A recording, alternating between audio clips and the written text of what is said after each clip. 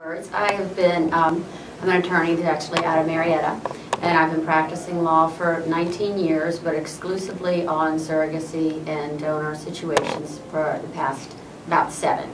And I think I get better every occasion because I see more and more different set of circumstances that we adjust to. And I've gotten the 3:30 phone calls, babies are on the way, I've flown to the courthouse, gotten retroactive orders, and it usually always works. The good thing about the state of Georgia is that although we are a little bit arguably backwards in some areas, we do not have any law on surrogacy, which I think is a good thing. And I have battled against our legislative body getting involved in things they don't know about, and I'll talk about that in just a little while. But as it stands now, we don't have any laws, and I think that's a good thing. But there are basically 2 legal phases of surrogacy, or only one when you're dealing with an egg donation, and that's the contractual. And there must be a contract in place between the intended parents and the surrogate, and if she's married, her husband, setting forth all of the expectations, rights, obligations, understandings, all kinds of issues that you can anticipate, from compensation to insurance to bed rest to maternity clothes, all that kind of stuff we try and get down.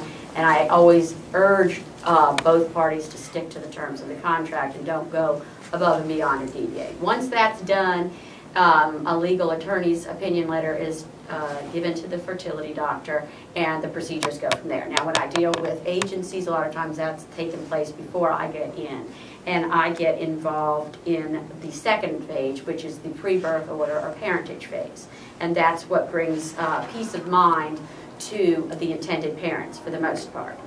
Because what let me get a little bit on to the whole baby M and the scared thing. Everyone thinks about that first. Baby M was an anomaly. It was a traditional surrogacy. There was no psychological review done. The attorney that handled that had like a trilogy of bad cases that came starting with that one.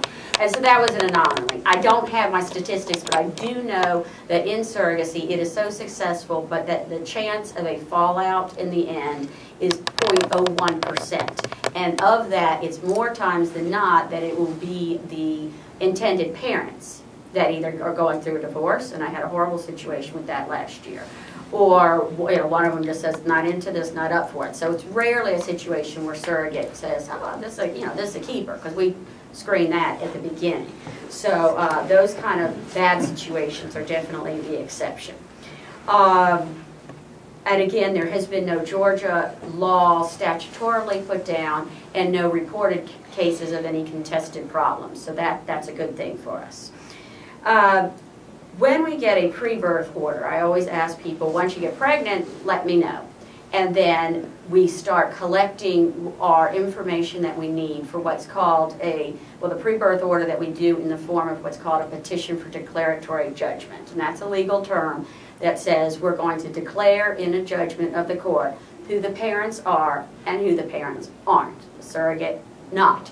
There we have to override the legal understanding in the state that if a woman is giving birth, it's her child, and if she's married, it's her husband's child. So we overcome that legal presumption by presenting verified pleadings, which mean they're sworn pleadings from the intended parents and the surrogate, saying that this was done, this was our intention. I like to get a doctor's affidavit saying that on such date I retrieved eggs, I fertilized eggs, we implanted eggs, and this pregnancy is a result of all that. And when I can get a doctor to do that, doctors do not weigh in on legal issues when they don't have to. But when I can get them to do that, and I've never had one tell me no, that gives a lot of credibility to the court system that everybody, that there's been a legal genetic chain of custody established. So that's one thing I do. Also, I get the state of Georgia, who's been very open-minded with me through the Office of the Attorney General that represents the Office of Vital Records to make sure the birth certificate is going to issue the way it's supposed to, and we're going to get the birth mother surrogate, whether she's any kind of surrogacy, I'll touch on that in a minute, off. And so that gives the parties peace of mind, it gives the hospital peace of mind. We have excellent hospitals here, especially in the Atlanta area. Northside Hospital is fabulous.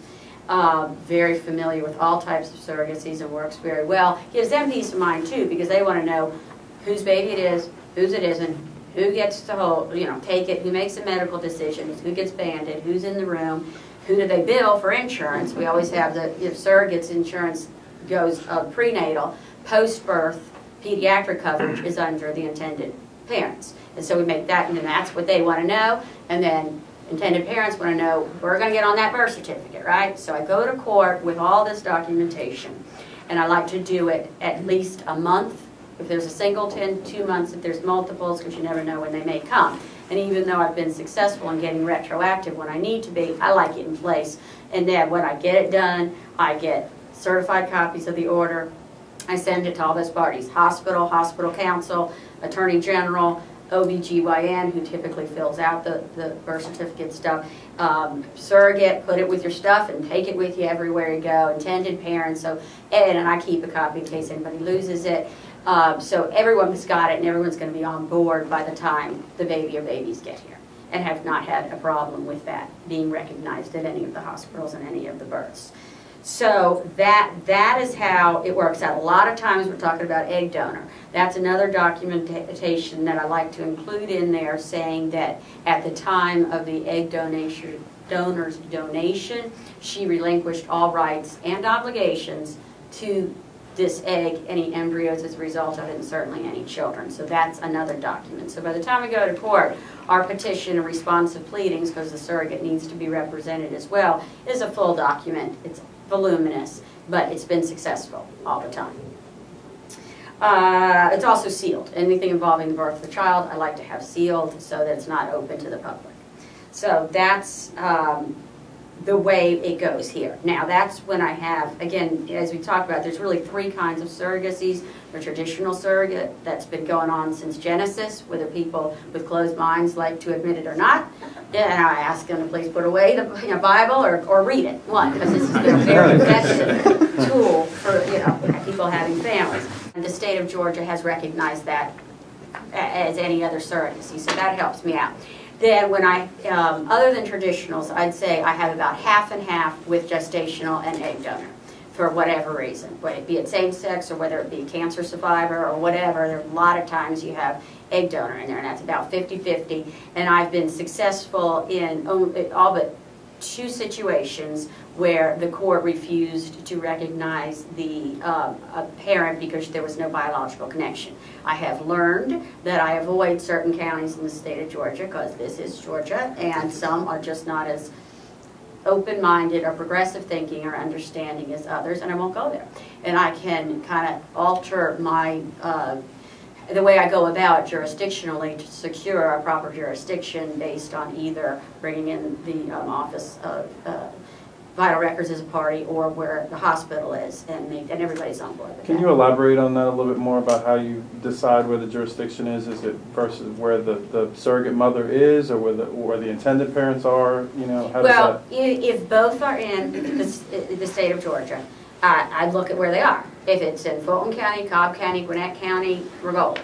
I've done some down in South Georgia and everything, but I have found that certain counties, particularly Fulton, are more receptive to the whole idea and any alternative lifestyle things. The cab is apparently very open to it too. I just haven't had anybody there. So that's how I look to the residents of either party, and I can make the respondent where it's going to be in their county of residence. So I can play around with that. Either way it works. Laws, decisions I'm aware of, both come from Massachusetts. And in those 2 decisions, the Massachusetts court originally ruled that the law of the state where the surrogate resides is the governing law in a case. This isn't about county issues, this is about state issues. But in a second case in which a surrogate came from New York where surrogacy is illegal, the couple came from Connecticut and the baby was born in Massachusetts, the court held that the principal contacts were in Massachusetts where the baby was born. Right. And therefore governed. So we generally say to people where the child is delivered is the state that governs first, and where she lives is the state that governs second. But in my many years of experience, there have been surrogates who have fainted at work and been taken to a local area hospital, who have delivered in 20 minutes on their toilet.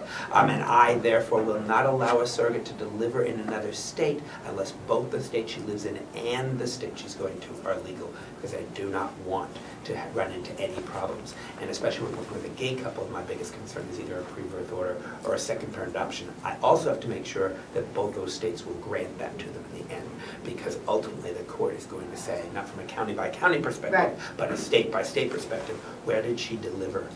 And in case last minute she doesn't deliver there, where did she live? I put in my contracts during the last month of pregnancy, she not travel anywhere. Sometimes you can't help it. One of my very first ones, well, she was in the North Georgia line. Instead of coming south, she went north and delivered in Tennessee. So I just basically had to beg their Office of Vital Records to give full faith and credit to my court order, which they did. So it wasn't a problem, but it could be a problem. So that's basically how I deal with it in dealing with hospital counsel, hospital OBGYN, the state of Georgia, and really have had no problems with any of that.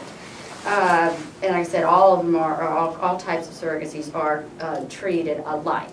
So at the current stage where we are, the only law in place is a law, two now, but the first one was a law preventing home inseminations. And if I could get even a dime for every time I've gotten contacted on my website as far as we want to save some money and do an artificial insemination at home, it's a felony in the state of Georgia. And that can't be done. I don't know whether it's actually a health concern or a lobbyist thing on the medical community, but even a nurse can't do it. So that's really the only law that we had.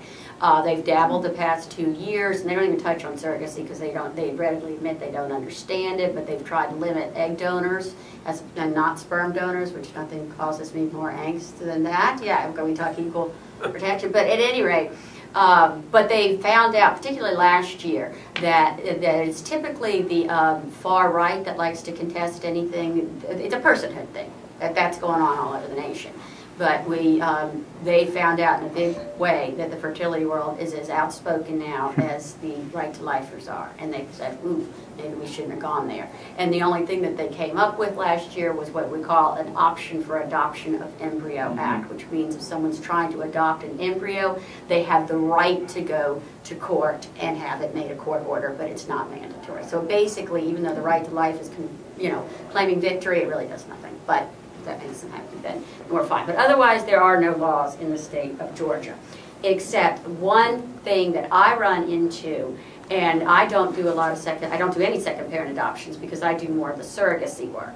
But it can be done. A couple of my colleagues get it done. I have not been asked to do it. You guys have never asked me, and really nobody else has, because what I do is get we just travel under a single father. Whoever the biological father is who the biological father is. Like you said, go home to the home state and get a second parent adoption done there.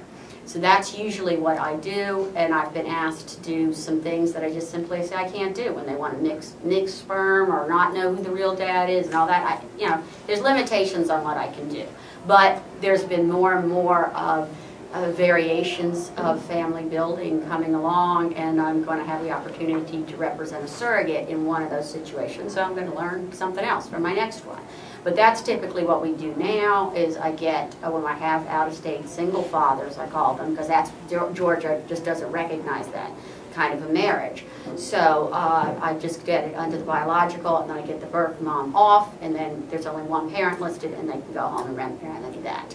Or if I truly have someone that's not, one of my very favorite clients, and I was telling John, I just adored him, he was the single man from Australia, and we just had the best relationship. We still keep in touch, and I just adore seeing pictures of him, and he flew over here, and I helped him get his expedited passport, and we met up.